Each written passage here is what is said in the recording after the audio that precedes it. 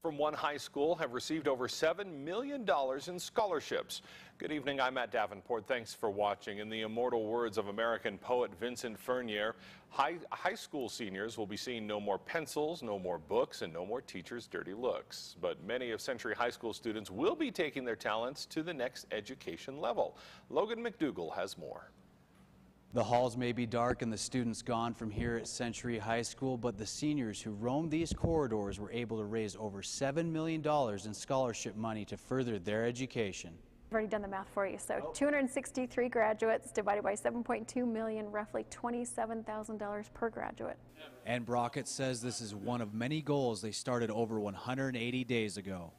Our goal all year long has been college ready and think college, and we've prepared these kids to think college, and I think with that work we've done as a faculty and a staff, the kids have taken it from there.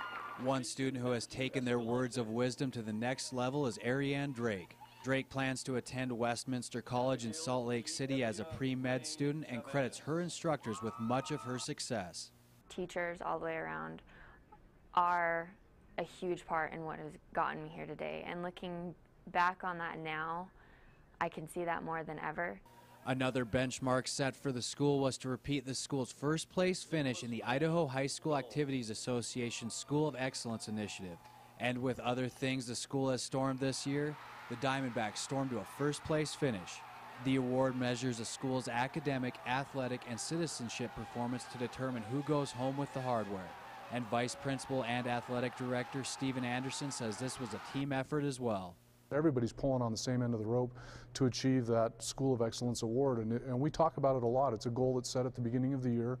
The student athletes go out and perform, and they know that they're expected to conduct themselves in a manner that's consistent with Century expectations. And as the seniors leave their high school days behind for bigger and better things, Drake says she will be taking away plenty from her time at Century High School. The teachers don't just push college, but they push character, and they push you to be an honest person and a good person and someone who cares about others. They push service, they push, a lot of different quality things that I think students will carry on throughout the rest of their lives. Logan McDougall, KPVI News 6.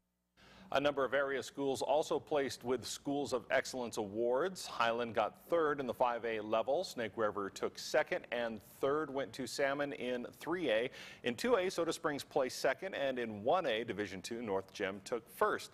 And you may know Vincent Furnier better by his stage name of Alice Cooper.